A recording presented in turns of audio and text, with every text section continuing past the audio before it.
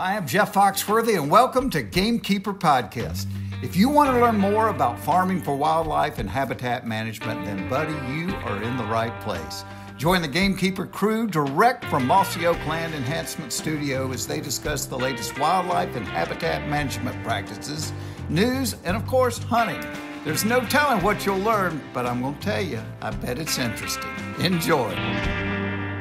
We're live in 3, 2, 1. Okay, here we go.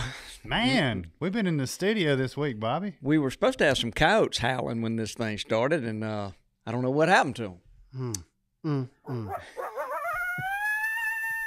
There they are. There they are. I'm gonna tell you, growing up Is that at one? the edge of a 100-acre cow pasture, that reminds me of my childhood. I tell you, this couch can sound one coyote can sound like Like a whole bunch. Yeah. Yeah. I hate to admit that, but I recently found out that when you think you hear 20 of them, it could be like 1 or 2 or 3 of them. well, So, we're going to find out today. We're gonna learn a lot about coyotes today. Yes, we Yeah, are. 'cause We've look. I recently. Let me just go ahead and introduce her, please. We'll get that off the plate here. We've got Mississippi State right down the road. We've just had Our some, favorite university. Yes, Dr. Bronson Strickland. He never leads me wrong when we request for, hey, do you know anybody that knows this? So we found out about this lady over there, Dr. Dana Morin. Am I pronouncing Morin. that right? Morin. That's great. Morin. He's booger not real everybody's good. name. He's not real good at this. Sometimes I think he does it on purpose. So, but we're so excited to have you here. And look, you're one of we've only had a few lady guests. Really? That's And exactly right. last week we had our first guy with a ponytail, and that took me a little while to get adjusted to that. That was this week. Was that this a week? man Yeah. bun or a ponytail? Well, if he lets his thing down, it hangs down. It's a ponytail. Okay. All right. So, but you know a lot about coyotes. You've been trapping coyotes, and we're going to get to ask you a lot of questions. Lanny, the way this happened last Christmas, so go back in time 13 months, I got a book my daughter gave me a book called Coyote America. You have been enthralled with that book. Well, it took me a while for it to bubble up in my reading stack, and once I started, I was just really fascinated by the coyote story. And I started. We talk about hunting them around here a lot and trapping them and all that. But I wanted to spend just dedicate one podcast to this is a fascinating animal. And you're nodding your head. And we're on the radio here. Sorry, yes, no, they're amazing. You could study them for your entire career. They're fantastic. I mean, do you feel the same way? It's just. Oh yeah, yes, they will intrigue you and frustrate you all at the same time, and that's what kind of like the allure of them. Yeah, Yeah, I can see that. Well, we kind of hate them. yeah. But a lot of people seem to. From a gamekeeper perspective. But I have a newfound respect for them. Yeah, I mean, as a predator, you hate them, but I'm enthralled by them, by their adaptability and how they can seemingly morph to any landscape. Their resilience. Yeah, it's really it impressive. is. So, I don't want them eating my fawns, but at the same time, I got a lot of, respect for them just for, doing what they do. And I'm sure we'll cover both sides of that aspect. Yeah. You use the word hate, which is a strong word. That's a strong word, Bobby. Strong word, yeah. It is amazing though. Like there are certain animals that seem to elicit. Like there's nobody who doesn't have an opinion on coyotes or black bears and certain animals. Like everybody has a very strong response. Snakes is probably the main one. Yes, exactly. So, and coyotes are really one of them. Like they elicit just a very, very strong emotional response. Black Panthers. Yeah. Oh, let's not go there. That's my favorite subject. But I know what I saw, Bobby. I know what I saw. That's all I'm telling you. I'm glad to have Dana here because I went to that turkey symposium, the Mississippi Turkey Symposium, a couple years ago, and Dana and Dr. Mark McConnell were the two biologists there, the two scientists there, and they were having to deal with everybody's questions and comments. I would refer to that as the peanut gallery, but a lot of opinions, and they were there to try to, I don't want to say keep the peace, but talk the science side of a lot of those opinions. And I was blown away with how well they did and all the cool words they knew. I appreciate that. I really enjoyed that meeting. I think it was actually last February. But I really enjoyed that because what I get pleasure from as a researcher is being able to actually share the accurate knowledge, because it was a room full of people who deeply cared about the resource, about turkeys. Cares, for sure. And so to be able to try to get everybody on the same page about what we actually know about what was going on, that was really exciting and rewarding for me. Yeah. So I appreciate hearing that. Thanks. I bet.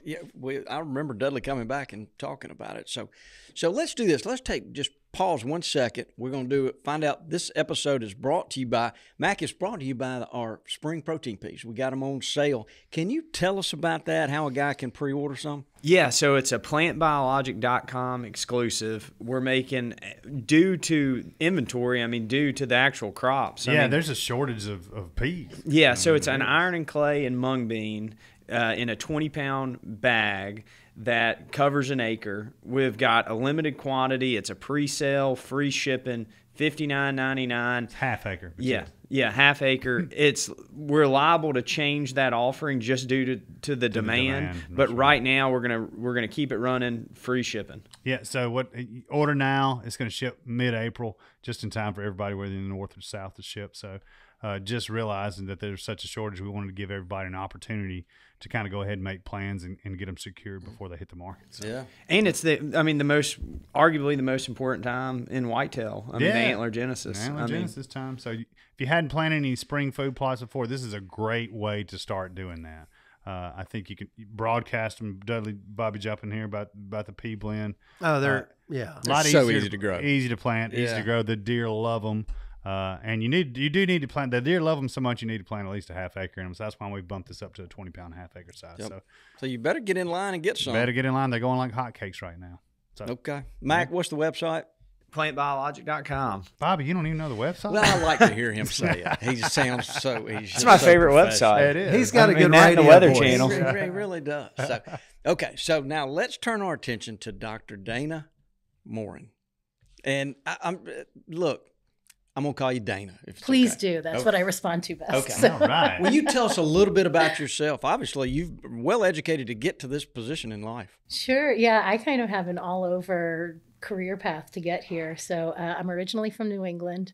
I actually went to LSU for my undergrad, but I wasn't in wildlife yet because I didn't know that was a field you could actually go into. So I have a degree that's broadly zoology and ecology from there. And then after that, I ended up in California. I was in San Diego at San Diego State University doing a master's in ecology, and that's where I started studying coyotes because they were all over the place. Like people think that coyotes are thick in the southeast and that you've not seen anything. Like they can be in urban areas in Southern California. Pull into your neighborhood and they might be sitting on top of somebody's car. Yep.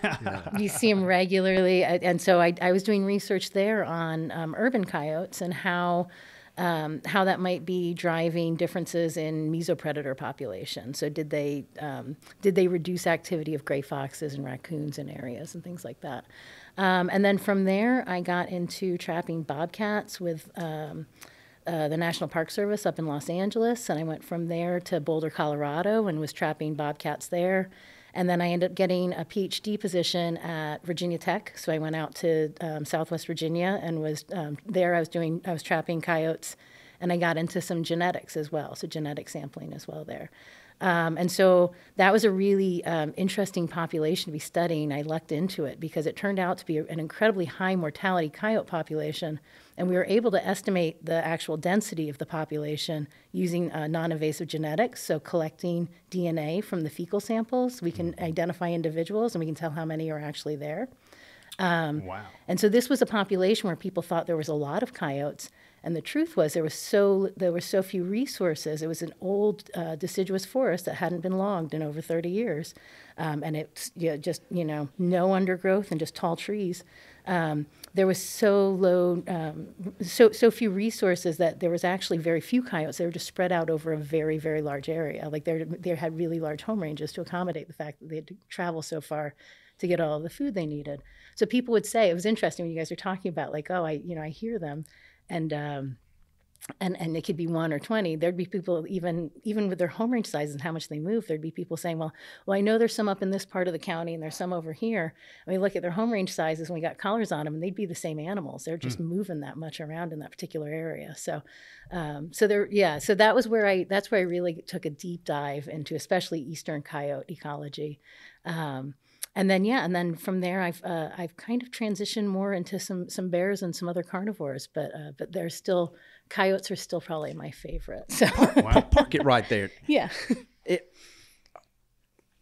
I'll just look. Richie's not sitting over there. Yeah, that's Rob. That's not Richie. That's not Richie. I know Richie has been trying to reach out to somebody at Mississippi State about doing a television. Would that be you? That's me. Would you please return his phone call? I just told him I would. So we want to do a TV show about bears. Oh, bears! Yes. I know. I'm working on. We're just getting the project off the ground. So, I was actually fixing to ask that about the bears. I'm like, wait, this is about coyotes, Laney. Shut up. No, we've got the bears too. So cool. We get really interested in all these animals. But how does a lady from New England get interested in zoology and end up in California? And there's a lot of woods in New England.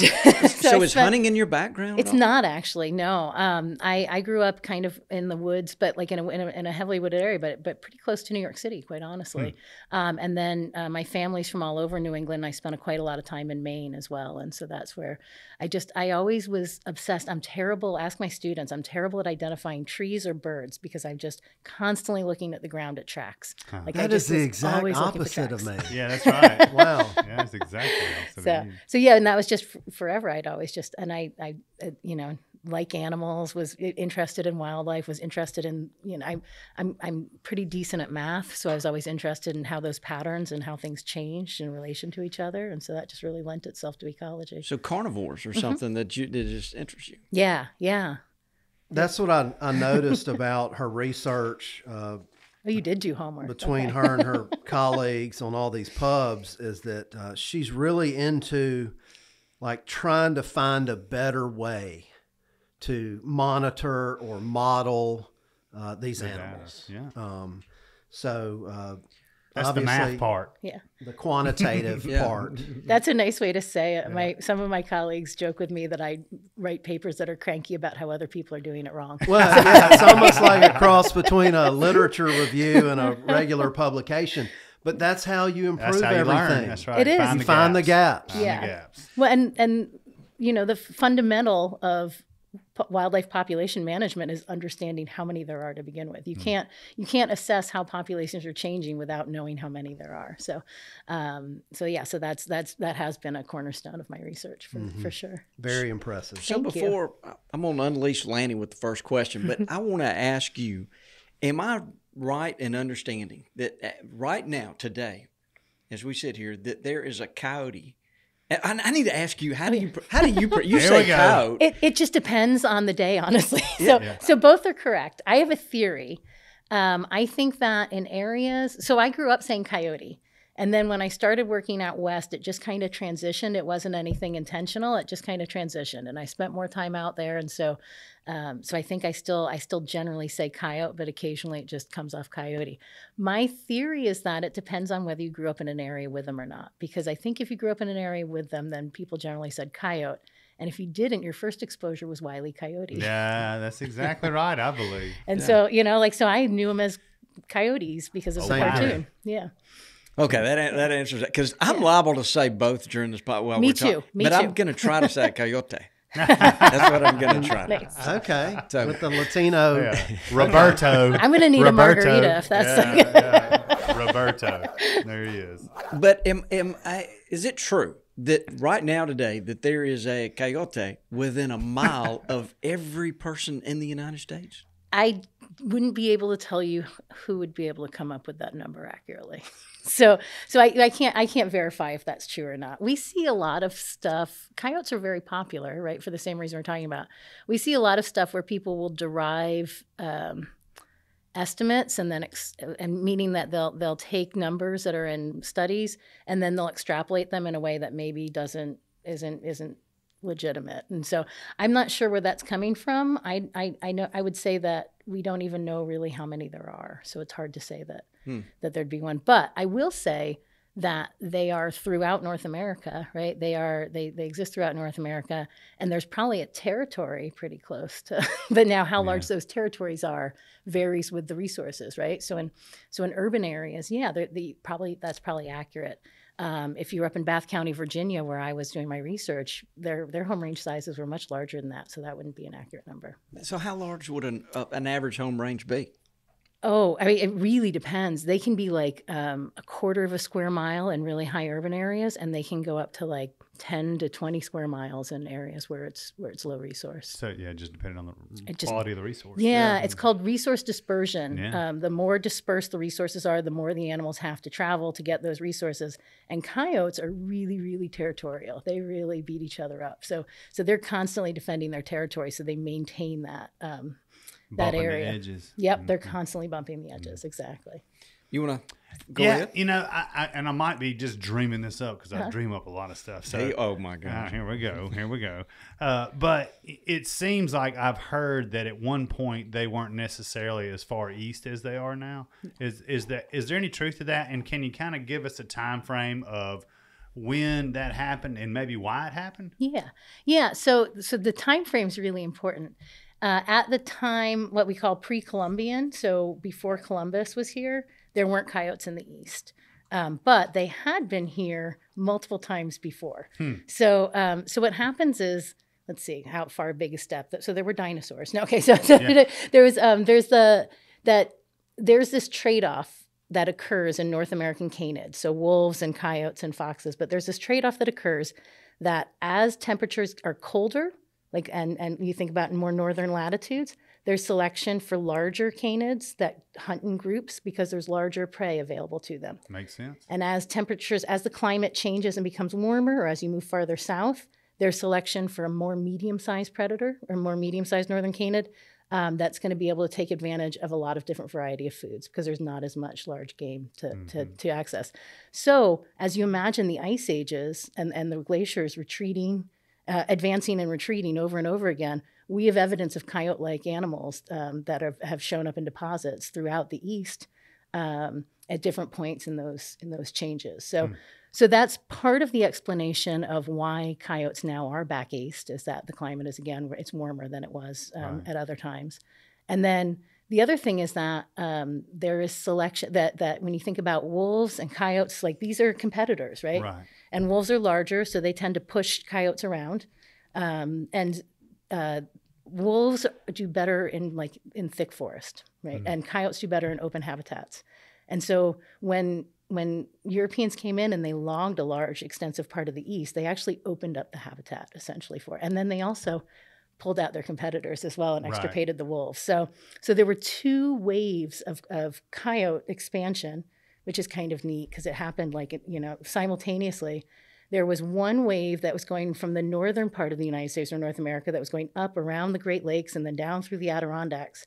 And then there's another wave that moved across from the southwest across the southeast and then kind of merged in the Virginia area. Interesting. Yeah, Virginia, North Carolina area. Yeah. So competition and then habitat. Yeah. Yep.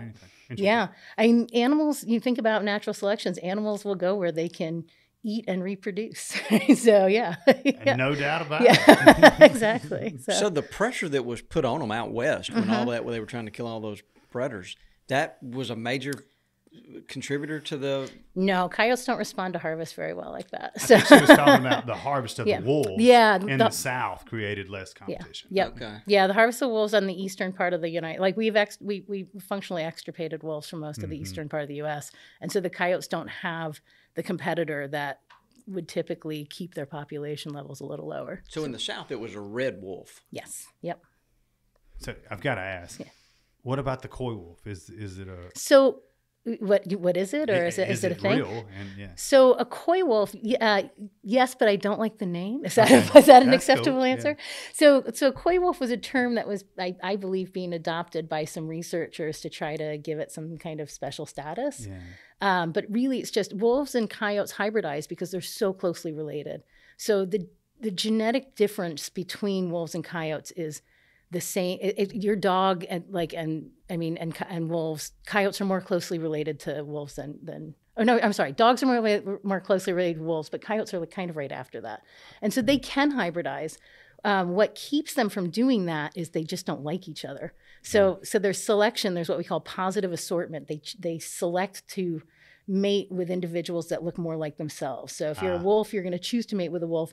But when there's really low density of population or really low density, you don't have that many other options, you might be okay with a big coyote. Yeah, exactly. So in areas like the up in Canada where the eastern wolves are, those populations of those eastern wolves have dropped really, really low. And so we see hybridization occurring with coyotes there.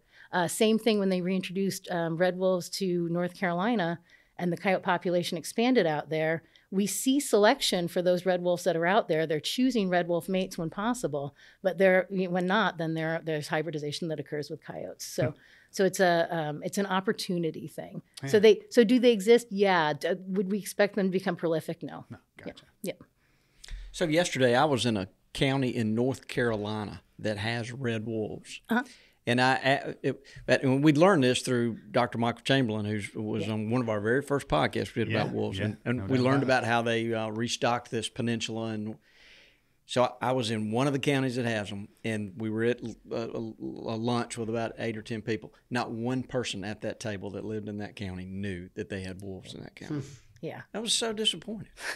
I mean, I was hoping to have a wolf story. Yeah, somebody saw one run across the road, but they didn't even know they had them. Yeah, that's kind of bizarre. It is. It's a small population, and it's I think still a declining population, unfortunately. Yeah, so a guy Googled it while we were talking, and he's like, "Yeah, there's 9 of them left," and I was like, "Oh wow." I don't know the total number, but yeah, it's been tough to it's been a tough run for that population for sure. So if there's a pack of wolves and a they're going to kill a coyote if they encounter. Mm-hmm. They're going to try, or they're going to leave. They're going to. And the same thing happens for coyotes with gray foxes.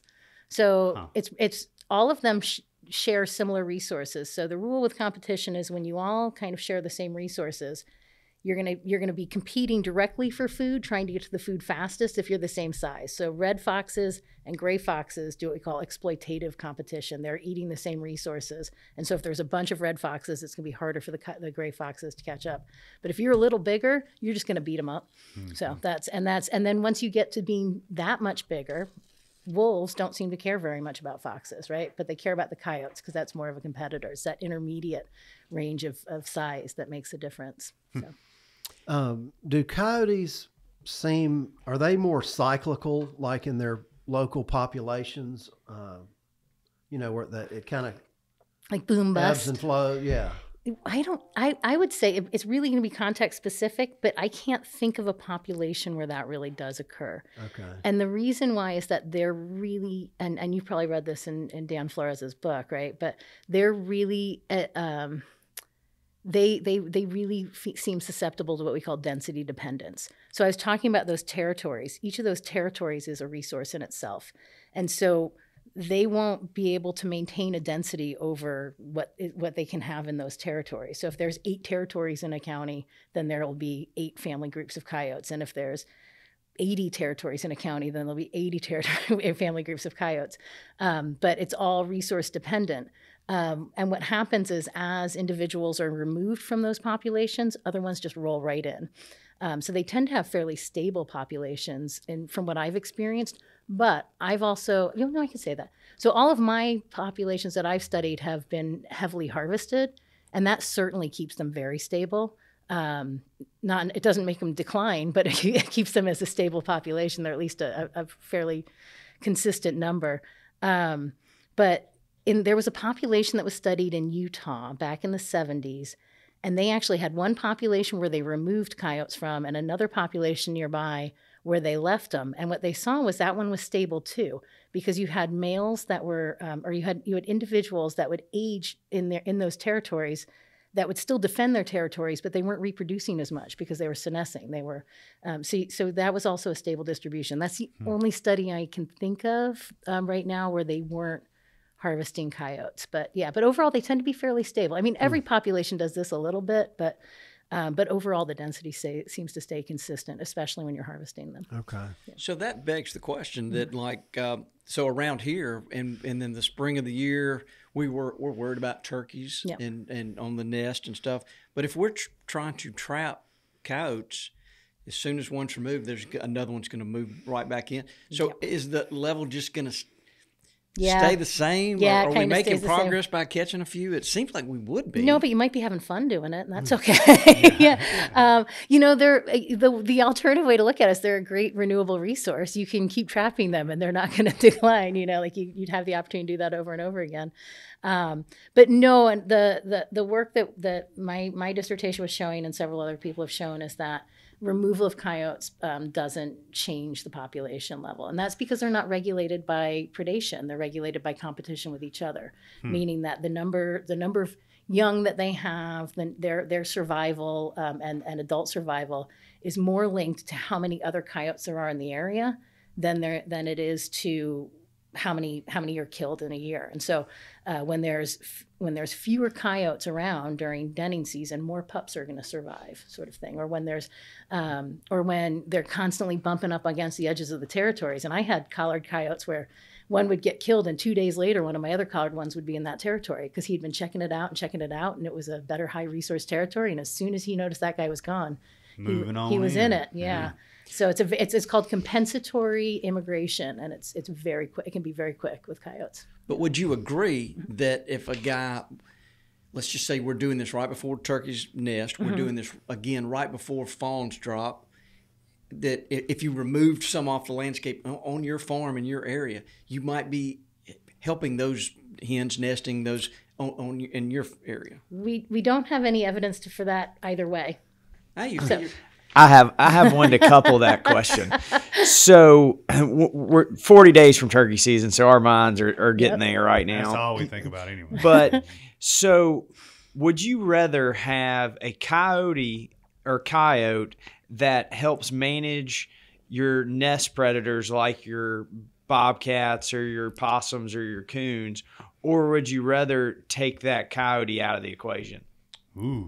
That's an interesting question. It's a good trade-off. It's sort of a it's a hypothetical, right? Because we don't know right now. We haven't done the research to be able to tell us at that fine scale, is that actually affecting? Are you actually going to increase? And it's not even just like, are they gone, right? But does it actually affect nest success in the end, right? And so and there's a lot of factors that contribute to that. Some of it's going to be density, but some of it is going to be just the individuals you have on your land. So we see this a lot when we're dealing more with like livestock conflicts with coyotes. But you probably, if you have livestock, you're talking about growing up on the edge of a cow pasture, right? There are coyotes there. Did you always have coyote damage? I never remember any coyote damage, honestly. Did you have cows? Yeah. But I mean, we never had a problem of them eating young or anything else. It was just they were always out there singing in the field. Yeah, so coyotes are like people, and this is becoming all animals have personalities to some degree, and it's becoming a really interesting area of research. And I know Dr. Damaris and Dr. Strickland are really interested in how that, personalities in deer. Coyotes have personalities too, and so you have some individuals, and we measure that in how bold they are. So some individuals are going to be really bold, and some individuals are going to be more risk averse. And if you have a risk averse coyote that's maintaining the territory near your pasture, you're probably not going to have damage. If you remove it, you don't know who's moving in. So we commonly will look at it and be like, you probably want to first assess that there actually is damage occurring before you just go in and actively trap to remove. If your objective is to reduce damage or the potential for damage. So I would say to extend that to the concept of trapping before, I don't know if it helps. I also don't know if it hurts, So one thing you do know, though, is if you pull one out, you're going to get another one back. You're not, in all of this time and all of the trapping and effort that everybody's put into trying to decrease coyote populations, they've increased. Yeah, it's pretty amazing. Yeah. So, really. I mean, it is. You have to respect them a little bit because they're kind of like... completely respect them. I mean, hey. So what on is there a preferred food source? I mean, no. Or is it just whatever's out there? Yeah. They'll eat a cheeseburger if there's a cheeseburger out there, and they'll eat a rodent if a rodent's out there. So what I call it the Roomba hypothesis. You know those little robotic vacuums. Like a coyote diet is very representative of whatever is available because they're just moving around the landscape and eating up what's there. They're kind of like me. So they eat like grasshoppers and cicadas and stuff like that too? They do, yeah, absolutely. Okay. Yeah, and big cicada ears, we see coyote scats they're just filled with them. Yeah. So they're just, they're and because of that reason too, there have been people that have tried to argue that they're really helpful for regulating populations, and that's why I was saying I'm not sure, I can't say. They're not really good at that either, because as soon as a prey population, like say you want them to take out voles, you don't want voles damaging, some of your resources, then as soon as that vole population drops a little bit, they're probably going to be eating more of something else, right? So the pressure comes back off. So we don't see them being very good at regulating prey populations. They just consume them in proportional amounts, Right. If so there's complex. A lot of them, they eat them. Yes, exactly. Yeah. So when, like at the very beginning, Rob played those coyotes howling. Yeah. Well, a little late, I might add. I love the sound, sorry. So what's going on here? When you hear them howling and all that, is there some kind of communication going on? Can you talk us and explain about that? I don't speak coyote. I wish I did. But we do know there was a researcher back in the 70s that did a lot of work on vocalizations and was able to identify, I think at the time, 11 distinct vocalizations. They're social animals. They live in families. And so they cover really large areas, and they will often share resources, so they'll go off individually or in pairs and hunt. And they will also communicate with the individuals that are the other groups that are surrounding them. And so they have a lot of different ways of communicating. But I thought it was neat that all of you picked up on or had somewhere heard that they can sound like a lot. And did you hear why or why we think that is? Mm-mm. Oh, we want to know. I've based on what Bobby said is how I knew it. That's how Lanny gets all his information. Inquiring minds want to know. So the hypothesis is that because they did co-evolve at the same time as wolves, that and in areas where there were larger canids, that it's a defense mechanism. It makes them sound like a larger group. So they seem more intimidating. How about that? Yeah. Well, they certainly do. When they you do. hear them in the afternoons. It'll make you pucker up, especially in the morning. I ain't gonna lie about it. Bone chilling. Mm-hmm. Yeah, it really is. And so a lot of what we're doing is in the spring turkey hunt, walking down some logging roads. Seems like I see a lot of coyote scat. Seems like they like to drop their scat in the road. They do. Yeah, it's great because it means I can send undergrads out with a bag and send them to go collect Just stuff. walk down it's the road. Easiest field work in the world. Yeah. Always a lot of hair in it. Yep. And I'm assuming it's rabbit hair. There's probably a good amount of deer hair in there and some other things too. I mean, whatever's kind of proportionally available, and not even just number of individuals. We got to think like one deer carcass, a coyote could feed on that for quite a long time. And so there might be hair in 20 or 40 scats that are all coming from the same deer, right? Or what's nice with rodents is you can that's one, right? You see one, if I find a vole skull in a scat, that's one mortality. But deer has been a really tough one to nail down how much they actually depredate versus scavenge.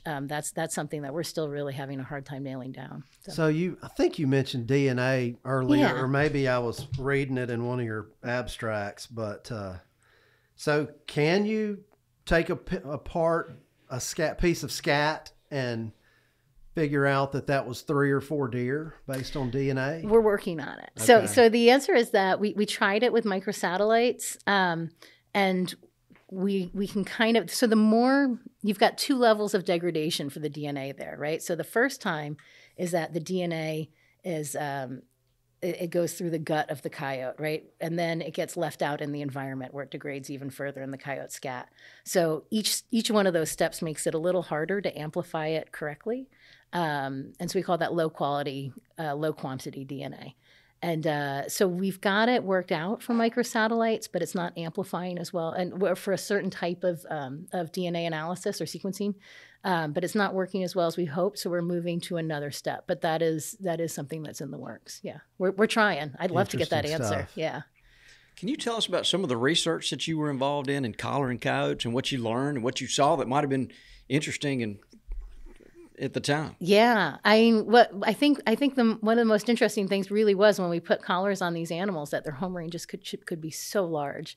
I think another was we generally, researchers, when, like, for statistical reasons, we try not to collar individuals that are in the same territory because we're trying to get independent samples. So we'll trap in one area, and then once we catch one, we'll move to another area to try to get into another home range. But we managed to trap a male and female that ended up being the same pair, just they happened to be in different spots when we trapped them. And what was really neat to me was just how much all of their points aligned. Like they moved together pretty consistently, and I thought that was pretty neat, because I kind of always imagined it as like teamwork. Like you take this area, like they cover so much area to like defend their territory. But I thought that was pretty neat. What else? Just that they could occur at such low densities when people were so convinced that there were a lot of them. Like, so, the person that I trap with is now a PhD student at Virginia Tech following up on my research. We expanded that study from just coyotes to looking at coyotes, bears, and bobcats, and then impacts to deer. And so he and I were both coming from Colorado to trap, and we were coming from trapping bobcats on the same project. And we went out to Virginia, and we're driving around, and and everybody's telling us, oh, there's so many coyotes here, it's going to be super easy to trap. And we're driving around, and we're seeing outdoor cats. And we're like, oh, this is going to be so much harder than we think it is, because if there's outdoor cat activity, then there's not a lot of coyotes around, because they would eat them. They will eat them. Yeah. So that was so that was when we started realizing that the perception of the population size can be so drastically different than the reality of it. And it was really just that these animals were just moving around so much to have to get the food they needed. What is a large territory? So the ones in that research area, I got to do kilometers to square miles. Probably. Yeah, I think 10 to 20 square miles. Yeah. Wow. Yeah, they really. And then when you think about transients, like that was pretty cool too. Is that when you trap an animal and put a collar on it, you don't know if it's going to be a resident or if it's going to be what we call transients. And transients are individuals that don't have an established a traditional established territory. And usually it's a younger individual that's been kicked out of its home range, its natal range where it was born, but it hasn't been able to pick up a territory yet. And this is where that compensatory immigration comes from a lot. So they would actually, we'd have animals that would run 40 or 50 miles, across a distance, but they'd be working their way around the territories of the edges of the territories of these other animals. And then once one of them died, they drop in. So one of them was removed, they just drop right in. So that's what you're up against if you're trying to actually reduce the population size. There's a constant source of rumors, yeah. And so that's one of the papers is looking at. We called it. It's different than it's kind of a different dynamic. So one of Mike Chamberlain's grad students at the time, Joey Hinton, was he and I were both grad students at the same time and spent a lot of time talking about it. It's different than just what we think about as our regular transients, which are usually just subordinate individuals that don't have a home range. They're really in a biding state, right? Like, so they're individuals that are just waiting for like you might even have an established territory, but it's just not a very good one. And you're just waiting, you're biding your time until another one opens up, and then they'll move over into that. So there's different levels of transients that can kind of facilitate this constant rollover of territories.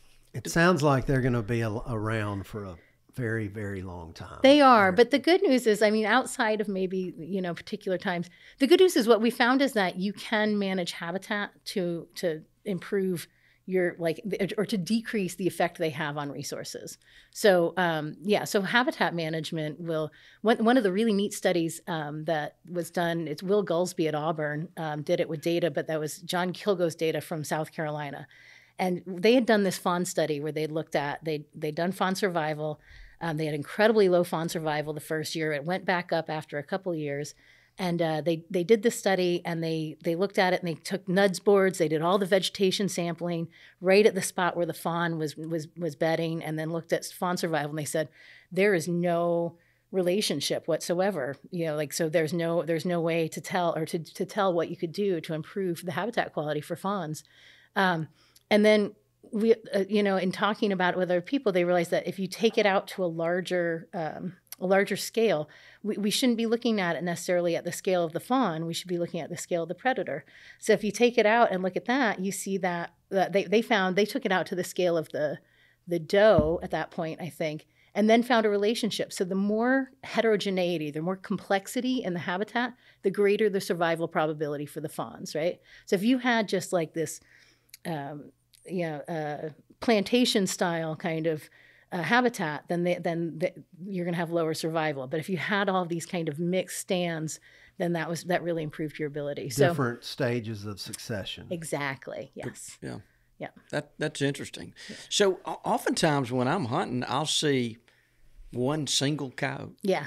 By itself. Is that one part of? I know not. I'm really not asking about one specific. But would as a general rule, would they be part of a pack? But then he just goes off hunting by himself. I would say probability wise that more individuals are in family groups than are transients, but it could also be a transient. Yeah. So yeah. So a couple of years ago, my daughter was just kind of getting into bow hunting, and we climbed up in a two-person ladder stand together, but real quiet one afternoon, and there was some sunshine kind of hitting about 100 yards from us, and I kept seeing something really light-colored over there, and I got my binoculars out and was looking at it, and it was a coyote, one of those three that was laying there, curled up just like a cat, laying there asleep. Yeah. Like a coyote. Yeah. And I had, of course, she had a bow, but so we just sat there and watched, and he slept, and then about an hour before dark, he got up and stretched just like a dog, and then he was gone. Yeah, they're neat. There are times I've had a few where I've snuck up on them, or like when you're upwind and they don't know you're there, and you can really get some good observations. Like just even sneaking up on them, and all of a sudden they realize you're there, and they alert off, and like it's amazing. But one of my favorites was actually, and this is when I really started thinking about like how good are they really going to be at taking adult deer down. So this was in Southern California, and I was across a canyon, and I saw a coyote. Like I was running and checking trail cams, but I saw a coyote across the canyon, and there was a mule deer, very pregnant mule deer. And he was kind of dancing around her. And so I stopped, I squatted down, and I got my binoculars out, and I watched it for about, almost 10 minutes, trying to like just dance around with this very pregnant mule deer. And he kept trying to like push her in one direction, kept trying to back her in one direction, or I say it.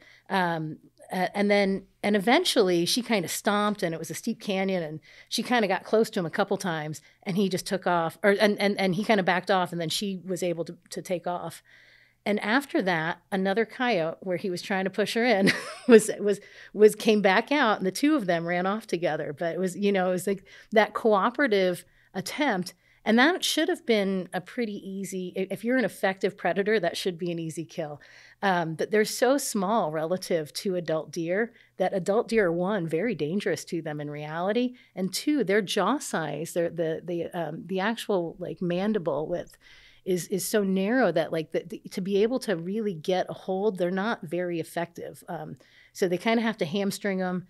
And it takes a while, right? Like, so they're going to be good on adult deer that are already injured, or maybe, like one that you've shot that you've lost track of or something like that, or one that's been, when I'd be out in the woods and I'd see a deer limping from maybe like a vehicle injury, I was like, okay, that's coyote bait, but, but like a healthy adult deer is not really going to be a worry. So where you're going to see the most mortality is going to be, like you said, fawns, and then picking off the injured. So. Yeah. Wow. Mac, have you got a question? So when it comes to back to the habitat, what would you say, like in the Southeast, is a perfect habitat for coyote? Oh, well, they like anything. But overall they like more open areas, or they tend to do well in more open areas. And they tend to, we call the word's called thigmatic. They tend to work the edges of habitats.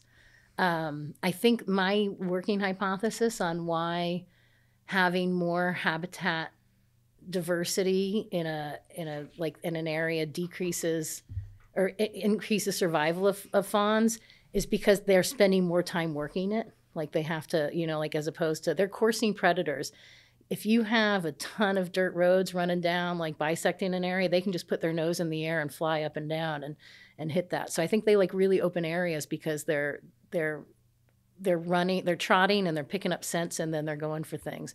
Whereas the more kind of structure you have, the more difficult that makes it for them. Do you think that feeders or bait sites, that coyotes use those in their predator ways? You know, I don't know if it's been specifically studied. I can't imagine they wouldn't. But that is strictly just my opinion. But there's no way to me they wouldn't pick up on something like that. They know. There was a coyote in Southern California, in Los Angeles, that would hang out at the dump and wait for the garbage trucks to leave every morning, and then he would follow one of the garbage trucks around and just eat the garbage that fell out of it. He just, you know, like they're gonna go. They're lazy dogs. They're gonna go for what is easy for them to obtain. And so, yeah, if you're concentrating a lot of food in one area or a lot of potential prey in one area, I can't imagine they wouldn't pick up on that. So, you know, most of the time when you see a coyote, they're jogging. Yeah. I guess. I mean, you never see one just. I don't. I mean, it seems like they're always moving fast. Why is that? Most canids trot. Yeah, we call that gated trot. Whereas like they're not like ambush predators, right? So you think about mountain lions or bobcats; those are ambush predators. You're gonna have a really stealthy walk. But coyotes that's just their efficient form of locomotion. So that's. Wow. Yeah, they just kind of bounce around. I mean, you typically around here, if you see one, it's only for a few seconds. It seems like. Oh yeah. But they're always trotting. Yeah, on the move, big bushy tails. And if they see you, they trot faster. Oh yeah, they do. No, that's true. And the only time I haven't seen them trotting when they're not, when I haven't trapped them, is when they're engaging with something totally novel and they're figuring it out, right? But even then, they kind of dance around it more than they. How's their swimming? Probably pretty good. I think I don't think any different than a dog. I can't imagine, right? Like they're built pretty much the same. Yeah, we know they swim back and forth across rivers and things like that. So do the bears. I mean, that's but so yeah, they can easily get across pretty big waterways. So yeah. So what about I guess other than people, hunters?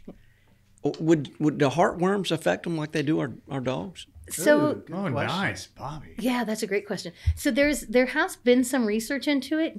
I would say yes, but heartworm takes longer to kill coyotes than most coyotes, or kill an average canid than most coyotes live. So most coyotes are only living 3 to 4 years anyway, at least in a harvested population. You'll get individuals that reach like 8 years old, but when you look at like where you're actively trapping, actively hunting, your population, your adults are probably 3 to 4 years old on average. That's a tough life. Yeah. Well, you should see them by that point too. Their teeth are all broken. Their tails are all they really beat each other up pretty good. Well, they don't get to go to the vet. Yeah. No heart guard. Yeah, but they're and occasionally you'll hear of a rabid coyote. There was one I think up in Westchester County, New York, maybe 2 years ago. But it's pretty rare. I mean, I'm vaccinated for rabies for handling just in case. Yeah. But it's pretty rare that you see that. You don't see them. We don't think they get affected by. I haven't seen any reason to think they get affected by distemper the way that foxes do. Like foxes, you'll see that cyclical boom and bounce, and that's really usually distemper outbreaks that are driving that. But coyotes, I think. I mean, really, it's hard to say that anything would be a major cause of mortality when they're being. The probability in my study area where there was only. There weren't that many coyotes to begin with. The probability of them being harvested every year was 1 in 3. So imagine a 1 in 3 chance of making it every year to the next year. The disease aspect is going to be pretty minor compared to that. Wow. So you're saying, when you say harvested, you're talking about a hunter or a trapper? Yeah. That seems like pretty good odds. I mean, 1 in 3. It makes me feel like we're doing a pretty good as a hunter. They were very effective. We put out so imagine me. I'm coming from California, moving to Appalachia. I was gonna go do my PhD on coyotes, and we put the first 6 collars out, and 5 of them came back to me within like a month. How does that make you feel? It made me feel like I wasn't going to get my PhD. But it changed the focus of my study in a way that is really guided my career since then, because it went from being a habitat study to being a more like a study on population dynamics and mortality. And so that was really neat. And by, it could not be anything else, but that was neat. And I actually ended up skinning all of the coyotes. I got almost all of the coyotes I put collars on that were shot or trapped. The people that had them, I put my number on them and they'd call me and I'd come collect them.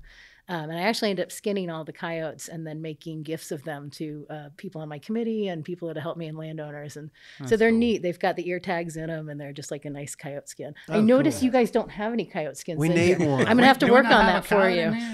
I don't guess we do. We don't. No, I'm going to work on that for you. Get one, that's for sure. No, Mac, all right. Once Mac asks a question, it's oh, yeah. Yeah, it's spinning right now. That's all right. So kind of back to the disease aspect. I guess us having a kennel here, I always think about puppies, and then you always think about parvo. Does that affect coyotes? Do coyotes spread parvo? And then I guess my second question would be, whenever you see a mange coyote or a mangy coyote, what causes that? They definitely do get mange, so they can absolutely get mange. I don't know to what degree it affects populations, probably again for the same reason. For parvo, I don't know, but I can find out for you. But I haven't seen anything on it. It doesn't mean that people haven't done that research, but I don't, just based on the amount that I was forced to read about coyotes in the process of getting my PhD, to not have any recollection of that. I don't think that it's at least at that time was identified as a major source. So, but I can't imagine they wouldn't get it. I just don't know that. They're called incompetent hosts, like different animals might not transmit it very well or it might not stick very well. Yeah. Lanny, you got a question? Yeah, I stepped out for a minute, but I did want to ask, as far as when they're hunting or when they're looking for food, and y'all might have already asked this when I was out, but so if you have, we can pass. See if I say the same thing.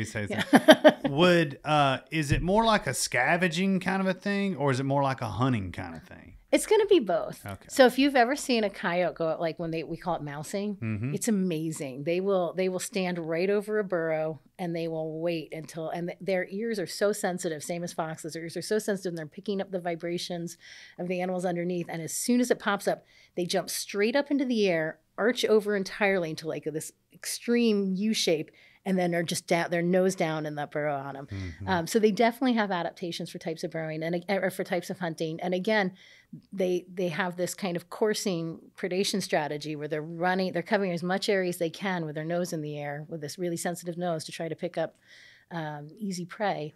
But they will also scavenge intensively. So, like they're animals that have lived entirely in garbage dumps, So it just seems like when they're, trotting and running, that's with their head up in there, it's like what they're doing. I don't know, but then they catch a scent and maybe go there, check that out. And and all of us have shot a quick bite. Have shot a deer in the evening and maybe had the blood trail. And when you finally got there was a hind quarter was eaten out. Yeah, absolutely. Yeah. The other thing too is I think they pick up. I mean, like you have to imagine if you're really eking out an existence that you get pretty good at different things. But we always got excited when we'd try to set traps near areas where there had been a carcass down or something like that to try to increase our chances of capture real quick. And we'd always get excited when the vultures showed up because it was pretty telling. Once the vultures showed up, we were going to catch a coyote like the next day. And we think they were keen in on the vultures. Because do you know vultures actually have a better sense of smell than canines? Oh, I've wondered how they smell stuff, that's for sure. They do. So we found that the vultures tend to show up first, and then after that we start catching. Do you think they're watching the vultures? I do. I don't know. I think why not? Why not? I mean, we do. Yeah. I know dogs that look up at vultures and bark. They have good eyes. Yeah. You know a dog that looks up at a vulture and barks. I actually do. Yeah, my buddy Evan's we got dog. two. We got two. Hates Copper doesn't bark at vultures. We have buzzards around. Do we have vultures around here? Bobby.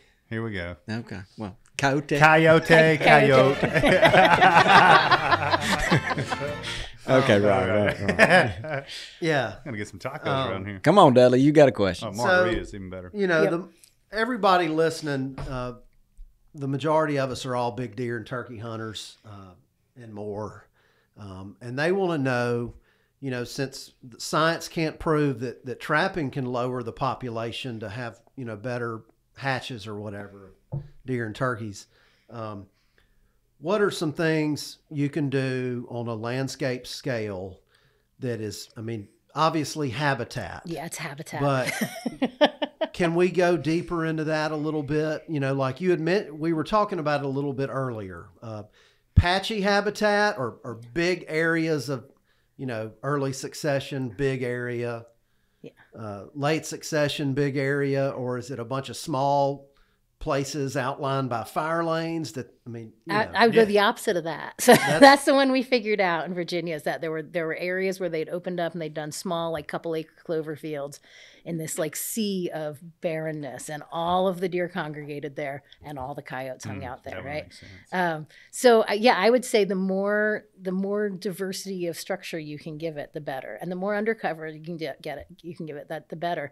What's nice is that, or what I find encouraging is I've also been working on the turkey project for MDWF&P, doing the demographic modeling for them, and doing projections and it's kind of like these what if scenarios. So I create these using numbers from previous studies. I create populations of turkeys, and then we say, well, what if we moved the season back 2 weeks? What would we expect to happen to the population? What if we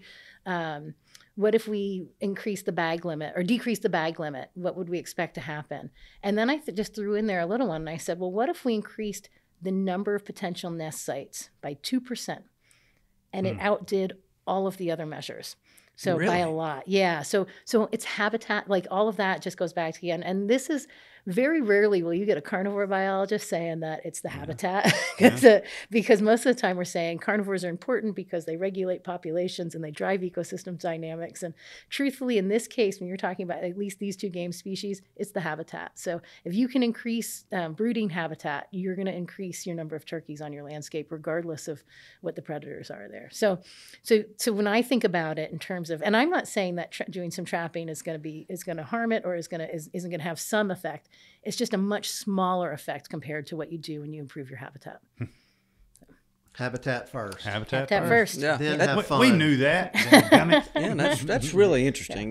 But to have somebody explain it like that. Yeah, in the right way. It makes a lot more sense. Kind of like my parents would make me come home and do my homework first, and then I could go out and play. Well, the habitat's your homework. Go get it Once you get your homework done, then you can start playing. Yeah. So if you're doing really good habitat management and you want to go out and trap, and you'll probably get a little extra bump out of that. Mm-hmm. But if you're not doing good habitat management to begin with, the trapping's not going to get you anywhere. So, that's it. Yeah. So could you take just a minute and kind of go back in time to, I think it's around the mid to late 1800s when the government decided, okay, we're going to get rid of all these predators, and kind of talk our audience through what happened during, I think, 40 or 50 years of attempting to do that. Well, they managed, so there was a massive predator campaign. Actually, Aldo Leopold, who wrote Sand County Almanac, was one of the trappers doing that. That was one of his first jobs, was predator removal, and prompted a lot of his later thinking about the land ethic. There was a massive campaign to dominate the landscape and remove all predators. And so what they were successful at removing was large predators. They were not as successful at removing medium-sized predators because they just have this kind of feedback mechanism, like coyotes, where they can compensate with reproduction and with immigration. And so we changed the predator dynamics across most of the East. We now have kind of what we call a mesopredator landscape. So our largest predators in Mississippi are black bears and coyotes. And they're not very large. When you think about that compared to mountain lions or wolves or, like tigers or something like that, they're not very effective apex predators. And so we don't really know what's going on. We're still learning how that changes predator-prey dynamics, because you're dealing with just a different system than what's natural, or what it evolved under. So. Yeah, I just find it fascinating that there was such an attempt to just change the whole way the landscape looked. Yeah. And I can understand it, cattle farmers and whatnot, and wolves. I see that being a problem. But wolves are scary. I'll tell you, I love canids. I like working with them, and I think wolves are fantastic. But I mean, do I want them in my backyard necessarily? No. It's like, yeah. Are you hearing a lot in urban areas of coyotes coming up on people's back porches and snatching cats? And so when I was in California, I heard it regularly. Yeah, and unfortunately there were also a couple incidences where they'd come and they'd even try to take a child out of somebody's hands, and all of that we can relate back to habituation, right? So what we would say is a fed coyote is a dead coyote. If you're feeding inadvertently or intentionally feeding coyotes in your neighborhood, then you're training a coyote to associate humans with an easy food resource, and they're not going to differentiate between the hot dog in your hand and somebody else is holding their child. So it's truly a danger to be feeding wildlife or predators in that way. It's the same is true for bears. We're going to run up against this as the bear population starts to recover in Mississippi. That associating humans with food resources ultimately leads to two things. One is some form of attack or some form of damage, including killing pets, and two, that animal then being killed because of it. So, so fed coyotes, fed bears, those are future dead animals. But every one of the, up until I left in 2008, it left San Diego, all of the attacks could be linked back to those animals having been fed by humans. So it's truly a human issue more so than they're not gonna learn to come up there and like I said, some animals are bold, some are risk averse, but none of them are crazy, right? So right. They got to be trained to be brought up there. There is one exemption I can think of since then, and that was a really extreme situation, and that was in Canada and Cape Breton, where a young woman was run down and killed by coyotes and eaten by them. Yeah, it was 2010 maybe. It was very tragic, and it really shocked all of us in the coyote world because we just couldn't even imagine that happening. And when they've just finally gotten the final research out of it, they went and looked. They took whiskers from the animals and they did stable isotopes to look at their diet. And what they found was that those animals were existing almost exclusively on moose meat at that time. And coyotes cannot kill a moose. So they were scavenging dead moose when available. And the reason they were doing that, it wasn't they'd chosen to specialize on scavenging dead moose, we don't think. It was that the resources, the small mammal populations had just crashed in the area. And so if you're really hungry, your aversion to risk might change, right? And so those animals had become very bold because they were essentially starving. So we wouldn't expect to see that a lot more. But what's interesting about that to me, when I think about that, and when I think about some incidents that have occurred out west with black bears attacking humans, is that resource change really seems to have an effect in how aggressive animals are willing to be or how risky they'll start to behave. And so that's something that we can start to look at, right? We can be more aware in times when we know that it's a bad mast year, a bad crop, or small mammal populations are crashing or things like that. So was this person just taking a stroll through the woods? She was hiking, yeah. Yep. And a pack of coyotes attacked her. It was two of them, yeah. I'll tell you what, coyote better pack his lunch coming over here. So it was tragic, but it was incredibly unusual, and that's what makes it stick out and makes you really want to learn from it. So, no doubt about it. Yeah. Wow. Unusual. Yeah, that's crazy. Dudley, you got anything else? Dudley has spent hours preparing for this. And I could hear him in his office, and he'd say, "She is so interesting. Oh my gosh, she did that." Yeah. I mean, I'm really surprised. We got Dr. Chamberlain and all, and when you leave, he'll be, "Oh, I wish I had asked her." So Dudley, I'm going to give you a couple seconds to think about something. So, Laney, what are you looking? I just think it's really interesting how she came. Again, we've been talking about coyotes and coyotes and whatever you want to call them. But then she came back to something that was always central as gamekeepers, just habitat first. You know what I mean? So very interesting stuff. And I got a lot of respect for the coyote. I mean, it's highly adaptable. It's a survivor. So you gotta give him his props. Yeah, and it's kind of normal now to see them. Yeah. And to hear them, hear them a lot of evenings. It seems like, and it seems like one will sound off, and then you'll hear another one will answer them a little ways away. Ooh, about like that. So I've always wondered if they were trying to get together, or they're just trying to see. I don't know. Sometimes it could be. It could be that they've made a kill and they're alerting the others in their pack. But it could be them saying, "That's good." Yeah. Oh, yeah. Absolutely. Mm-hmm. But it could also be them saying like, "Hey, back off." You know, like if it's two different groups. So yeah. Well, I tell you, we see them often. You know, we see them regularly around here for sure. Yeah. We were talking it before you came on air.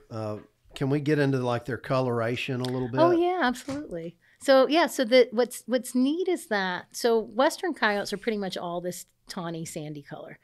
And then during that expansion, two different things happened. So there was the northern expansion that came down around the Great Lakes and through the Adirondacks and Maine.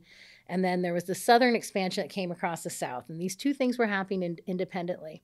The southern front, actually, what we've been able to figure out with the genetics is that southern front, we'll get what we call melanistic, but black coyotes in the east. And then we'll get a really interesting range of like mostly reds and blondes in there. But I've caught like strawberry blonde. I've caught like almost pure white. I'd catch the melanistic black ones with like mantles, like wolverines. I've caught one that looks almost like a red fox. It's so red, and it had the light markings kind of like by the nose and the tail. So you get these really fantastic color pelage variations with coyotes in the east. And that's coming in from, like, it's a consequence of an expanding population. So as they were expanding across the south, if you imagine you're an individual and you move out to an area where there's no other individuals like you, much like the positive assortment or the wolves deciding, I'll tolerate a coyote, coyotes were saying, like, I'll tolerate a dog. So that melanistic gene, that the black coyotes, that's a little tiny bit of dog DNA in there that's causing that. And then the other colors that we're getting, and probably some of the other colors we're getting too. But then we also know they're melanistic wolves, and so from the north we're getting that same pattern. So the individuals coming from the north. But that was what was fantastic about being in like what we call the convergence zone in Virginia and North Carolina, is when you were trapping, you never knew what color coyote you were going to get. And, We see a lot of black ones. Yeah. Of course, I've had black labs for 20 years. Maybe they're mingling with the population. You can't ever tell. What is Goose doing? What is Goose doing out there yapping with them? So, I've never seen I've seen photos of black coyotes, but I think I would have to look at it pretty. I mean, a coyote's pretty easy to tell. It's a coyote, that face and the tail kind of hangs down a bit. But and they're fuzzy, puffy. Yeah. Mm-hmm. The ear length and the down tail is always for me the easiest. Like as soon as I see it, I'm like, oh yeah, that's a coyote. But it's interesting because we had a hypothesis. When I said 5 of the 6 that I first collared got returned pretty quickly. The 6th one was melanistic. And so, and our collars where we called them desert camo because the collar company that we used in Africa like painted them to be like coyote color, but they were just like a beige color. But they blended in more with some of the lighter colored coyotes. And so we had a working hypothesis that the black one that was running around, it was a transient. It was really covering a lot of ground. We had a hypothesis that it was people thought it was a collared dog, and so they weren't shooting it. And then I started talking to some guys that ran a state a wildlife management area in West Virginia, and they were like, "You're the one who collared the black coyote we couldn't shoot." And what it was is that she was a transient. She was moving. She was the one covering like 40 to 50 miles every 2 weeks. And it was that they'd see her, they'd go out to try, like they'd get her on a game camera, and they're assuming she's got a territory there. And she was long gone by the time they were going out to try to hunt her. So it was more a function of like her stature than it was the actual color that was protecting her. But. Interesting. Do y'all remember Glenn Garner? There was a coyote study. I just lost my headset. Okay, there it's still on your head. So there was one on Jeff Foxworthy's farm in that area, and Glenn talked about there's a river. I think it's the Chattahoochee River that's not far from there. But they talked about there was a coyote that had a collar on that wouldn't swim the river but would cross it regularly on a bridge. Oh yeah, they'll cross the. I remember there's this like fantastic picture, 10 or 20 years ago of a coyote on the Golden Gate Bridge. I mean, like they why wouldn't they use a bridge? Yeah, I could run across this thing a lot faster than I can swim. Yeah. So one other thing that interested me about this was the Native Americans out west, they revered the coyote. Now, did they think he was sneaky or evil or crafty, or what was their thoughts on him? I'm not a cultural anthropologist, but his name was the trickster, right? Like, so, but I think it was very much like we've been kind of talking about. You have to kind of revere you have some sort of. Maybe they knew they were wasting their time. Yeah. I don't know if you've ever spent a lot of time trying to catch them. Safe capture, like trying to catch them when you're not trying to injure them, is a different beast. Like there's a lot of things you have to do to make sure you're catching when you're trying to catch them safe. I cussed them out plenty of times. There was one that we trapped, and so the person I was trapping with, Robert, he had set the foothold that we caught this one in, but I was the one who came across him in the trap, and so I worked him up, and I spent about 30 minutes kind of sitting on him and everything, and then wait a minute now. Describe sitting on him. I'll send you pictures. Yeah, no, we don't. We just when you throw a blanket over. I do. Something? Yeah, okay. Actually, it's a sheet with pink and blue flowers on it. Oh, cool. Because it was just fun. It was actually the cheapest one at Walmart when we went looking for ones. So, we throw a sheet on them, and then we either use a catch pole and then pin them down to the ground, and then get your hands on the head and the shoulders, and then a knee on them, and you can then muzzle them and hog tie them up from there. Sometimes we just throw a sheet on them and roll them up like a burrito and then pin them down and unwrap them. So, I bet they don't like that. Do they? They don't. I mean, I've seen folks removing them from a trap, and they seem to just kind of give in.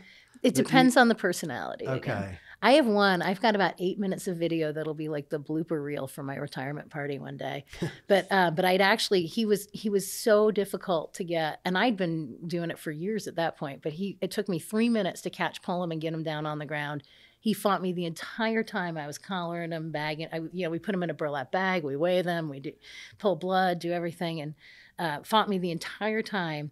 And then when when you're getting ready to release him, you get your knee on them, you get the head and the shoulders again, and you knock the muzzle off, and you get the feet untied, and then you push back and jump back as fast as you can. And they'll usually maybe snap at you a little as they're running away. This guy refused to leave. And he sat for like 8 minutes just snarling and growling and howling at me. So I've got some great vocalizations. It's like, hey man. Hey, wait, what just happened I here? just freed you. What are you doing? Do that to me? That's why I'm in there. I'm like, I sound like a child in there going like, come on, you're free. Go, run away. Because I had other traps to check. Yeah. Yeah. And then he's howling. You see his eyes go back in his head, and he's looking around. And then I don't remember saying it, but it's in the video. And all of a sudden you hear me like click in my head go, who are you talking to? So after all those encounters with coyotes, and you've got that scent all over you, when you go home, and I think you probably have dogs, I bet they freak out. So I've had different reactions from different dogs. I had my dog, my 2 dogs ago, she would pee on my trapping pants, like if I wasn't careful. Like I'd have to come home and immediately. Oh no, you didn't. Immediately the Carhartts went in the wash. My current dog would nest in them if I wasn't like if I left them on the floor, I'd find her like rolling in them. Like she just loved the scent. Yeah. So, interesting. Yeah. When I've killed a couple coyotes this season, and when I would get home, he would just glue to me, smelling my pants. Yep. Yeah. My cousin. So after years of trapping, do you have any tips for trappers? It's funny. We just did my class. We just did freestanding neck snares.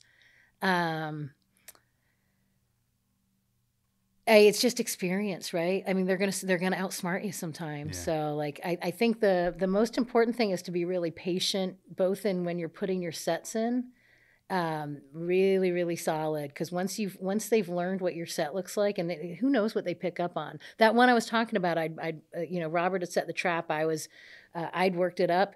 That coyote, because we collared him and we'd follow him around, and like every few days we'd find one of my traps, and there'd just be a big dump next to it. That's old Dana's right there. I know. And then show her what's up. We go back and look at the collar data because it was GPS collars, and we go on the computer and look at the collar data, and there he was. Just like he'd picked up on my scent or something about like there was something he had figured out, and it was just like, I know you were here. I'm gonna let you know I was here. So and for like a beginner, where would be a good site or site type? road intersections. Like, road intersections are good spots because they really are. They're lazy dogs. They're running. If you've got a bunch of cut roads through an area, they're running up and down them. Okay. I guess the other thing I'd say that I think people might is that you want a lot of a variety in your sets. Like, I never set the same set in the same areas, and I tried not to use the same scents in the same area or the same lures, because what works for one might not work for another. Like, they're just, again, there's like such a diversity in personalities, but also because if they bust you on one, then, like if something goes wrong, then you still got a chance on another. I usually had it was like a tackle box, but it was all just different lures and scents. And I did get busted once. It was, that was fun. It was like I'd caught a coyote at this one spot that I loved trapping this one spot because it was just like such high activity. And I needed an easy win. I think I'd had one pull out of a snare, and I was like, I'm gonna go set at this spot up on Knob Hill, and I'm gonna catch. And I went and I sent that, and I used my favorite. There's a gland lure that I love that I put it on there, and I love doing a busted log because they have to like poke out a little bit, and they have to work the set a little bit, and put my favorite gland lure on there, and it came out, and there was just tracks all around it again, and they'd marked it again. And so I put a game camera on it to be like, what is going on? Like, am I just losing it entirely? And it was an animal I'd collared 3 years before that had somehow not been shot, but was from my original study. I was now working on the next graduate student study, helping him capture. And when I looked up what scent Lauren set I'd caught her on, because I keep notes on all of that, it was the exact same thing. How about that? She knew. Yeah, she did. She was like, "Oh, I've seen this." She's gonna put up about a lot. Exactly. Nope. So that's a good story. So mix them up. Yeah, it was a great story. It failed. Yeah, I caught her once at least. I know. I think they are just unbelievably smart. They are. Yeah, super smart. So I just think we all just have, listening to these stories, and I still don't like them anymore, but I do have a respect for them. Sure. Kind of like you, Laney. I don't like you that much either, Bobby. Especially during turkey season. Yeah, so. It's coming up, by the way. So Dudley, why don't we ask her some rapid fire? Oh boy, rapid fire time. Did you know about this? No, I was not aware of this. I asked if there was a quiz. So he's gonna throw a couple things out there at you, and you can say one or the other or neither or both. One. Okay. Yeah. So it'll be pretty easy. So it's just some quick questions. It's brought to you by our friends at Springfield Armory. They make some great pistols that trappers can use to dispatch whatever needs to be dispatched. Yeah. And they can. So Dudley's really he's the brains behind this. So if anything is offensive, it's all Dudley. That's right. No, Bobby and I have nothing to do with it. Actually, I do have a little help. Bobby helps me some. Ken Ivy helps me some. So I'm having flashbacks to when I had to take board exams. Okay. All right. So you can say there is no wrong answer. Yeah, you can say neither, whatever. Okay. But all right, are we ready? Sure. All right. Sunrises or sunsets? Sunrise. Being a student or being a professor? Being a grad student. Rockies or Appalachians? Ooh, Appalachians. Foothold or snare? Snare. Dirt or soil? Soil. Ooh. Uplands or bottomlands? Uplands. Summer or winter? Summer. Hike or hunt? Hike. Public or private land? Public. Gray fox or red fox? Gray fox. Lastly, Hail State or Go Tigers? Hail State. All right. Awesome job. That was good. That was good. Yeah. That was fun. That was good. Yeah. I've really enjoyed this, listening to her. Yeah. Totally intriguing. The whole thing. Mississippi State just doesn't never disappoint. never does. She's also done a lot of cool stuff with soils, which is why I asked that question. So we may need to get her back on sometime. Hey, every time. Talk about no-till and all. One of the questions he soil was life. going to ask you is tissues or Kleenex, and I didn't see any point in that one. Where'd you come up with that one? I don't know. Shampoo or shampoo plus conditioner. No, look at this hair. You have to have separate conditioner. Yeah. So we've got one more, Miss Dana. We've Okay. got one more. So we'd like to. So what we do, people that listen to our podcast, there's a few people who listen to our podcast. Two or three now. If they give us a review, they have a chance to win a prize. Okay. So we ask you a trivia question. If you get it right, one of our listeners wins a prize. Oh boy. Okay. If you don't get it right, we give them your home phone number. And Mac will ask you the question. Ask Richie how often What are we I playing answer. for? Yeah. What are we playing for? Well, So- he's got all that. So this is actually a first. They're going to have a choice between a Nosler reloading manual or a bag of biologic protein peas. Nice. Pressure's on. Yeah. All right. And so you're playing for AR Ag Pilot. So I would assume that's Arkansas Ag Pilot. Yeah, that's a dangerous profession. Oh, yeah. Especially with AR. Absolutely. So Bobby came up with this one, and I really think it'll be in your wheelhouse. So I hope so. So here we go. In upstate New York, there are some beautiful mountains called the Adirondacks. It's a Native American term for what? Oh no. I have no idea. I'm so sorry. Oh my goodness! You want to think about it just a second here while I look at Lanny and. I know the answer, but I've forgotten it. Yeah, I remember hearing the answer as well. And I it's worked not in the Adirondacks. And I always thought it was comfortable chair, Oh. but it's not. So, you want to think about it a I second? really don't. I don't know. Okay. Well, it's a really neat word, and Yeah. it is a Native American word. And so, Mac, why don't you go ahead and. Yeah, the word was first originated by the Mohawk tribe and used it to call the Algonquin tribe. Algonquin? Algonquin. Yeah, You do. yeah. I mean, That's what he said. yeah, Yeah. He's from Columbus. yeah. It took me a while with Adirondack. So it actually means bark eaters. And We thought I'd get that.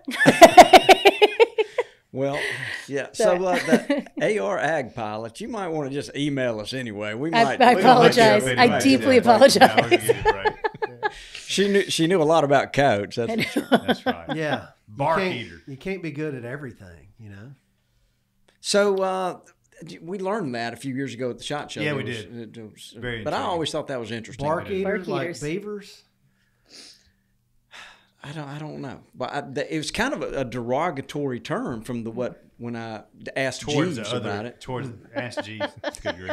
Towards the other Indian tribes. It's like when I get That called makes swamp, sense. swamp Yankee, right? Yeah. That's pretty good. My grandmother would be, "You're 100% swamp Yankee," and that was that was it. Well, So- I noticed you said summer instead of winter, even though being from New York. So. Yeah, I had to think for a minute because I like winter down here. I like summer much better though. Yeah, so Yeah, I don't like being cold. Me neither. Yeah, well, I mean, our summers are pretty hot. How did you adjust to red bugs and ticks and sugars? Well, you got ticks. But I up got there. plenty of ticks up there. I do all right. It turns out I like the heat. I really do. So, yeah. Good. Yeah. Me too. Well, guys, You're better if you're down here. Miss Dana, I've really enjoyed I this. have very too. This has intriguing. been really fun. Good stuff. Yeah. And I would look. I'm begging you to come back and let's do one on bears. Absolutely. Yeah. But also, Richie is not a bad guy. I'm If sure you he's will return his email or his phone call, please. I was saying, He's you're pretty giving out cool. my number. I was like, I don't answer that phone. Yeah. No, I will definitely. So. We'd like to do that. And Yeah. so we love these topics. Yeah, we do. This was Anything interesting. that has to do with nature, obviously, Yeah. we're completely intrigued in. Anything we can learn, I mean, that's part of being a gamekeeper. We just want to soak up everything you can. And to your point, we've been talking about having a Black Bear podcast for 2 years. Yeah, we have. Yeah, sure have. Sure have. So, Black bears in the well, South. Well, I think we've been trying to get in touch with her. I've been, She's been studying coyotes. I mean, it's hard to track. I don't blame her. Yeah. well, I'll tell you what. I'll not bring all of my grad students studying black bears too. Oh, nice. Cool. Yeah, that'd be fun. Yeah. All right. What am I forgetting? Is there anything? Did we learn anything? I learn something every Do time. you, Completely intriguing. Do you need to give a shout out to anybody or tell everybody how to Got an Instagram contact you? handle. No, I'll thank Bronson Strickland for getting me to answer your email. So, Bronson's all right. Yeah, he is. But so can people follow you on Instagram or? No, I'm on Facebook. I'm old, so I'm on Facebook. But yeah, they can absolutely friend me on Facebook, and you'll just see random posts about bears. So sweet. Yeah, sometimes coyotes. Yeah. Yeah, so we'll probably have in the show notes. I'm looking over at Rob, who's nodding his head, and he'll put all that information in the show notes. So, is there anything else we need to? The NWTF show is coming up pretty soon. Coming on up, yeah, got a lot of good stuff going on there. You heard a little bit, 50th anniversary of NWTF, the Fox Vest. There'll be some announcements about some other stuff. Companions, obviously, is going to be a big thing there, too. And then you'll probably hear us a little bit talk about a little project we got going on with Dr. Chamberlain, too, with the Wild Turkey Lab. So that's right. Come on by and see us. A lot of good stuff going on. Dudley, what about you? You got anything to add? No, I was going to ask Rob if he had anything to add. Rob's been burning the candle at both ends, bro. I don't have anything to add on this one. Huh. Okay. Well, Rob, we gave you a chance there. Well, this has been fun. It's been really fun. Thank you for being here. Yeah. Thank you. This has been great. I appreciate it. Yeah, great. Well, why don't you say goodbye, Dudley? Goodbye, Dudley. Get us out of here, Mac. Thanks for tuning in to this week's episode of the Gamekeeper Podcast.